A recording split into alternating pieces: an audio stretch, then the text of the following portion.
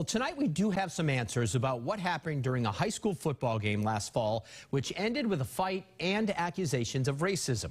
It was back in September that a brawl broke out during the third quarter of a game between Georgetown High and Roxbury Prep.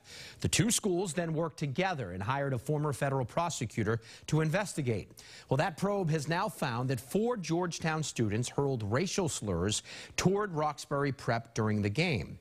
2 were players, 2 were people in the stands. The investigation also concluded game officials, as well as a Georgetown High administrator and coaches, did not address the complaints about the slurs fast enough.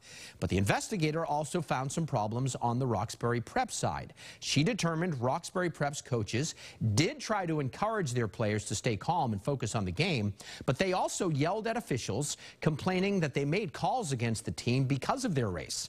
And during the actual fight, Roxbury coaches physically removed some Georgetown players from that brawl. Roxbury Prep posted a letter apologizing to Georgetown for the actions of the coaches and promised the coaching staff will now go through a behavior training course. We've reached out to Georgetown Public Schools for a comment. We have not got one yet.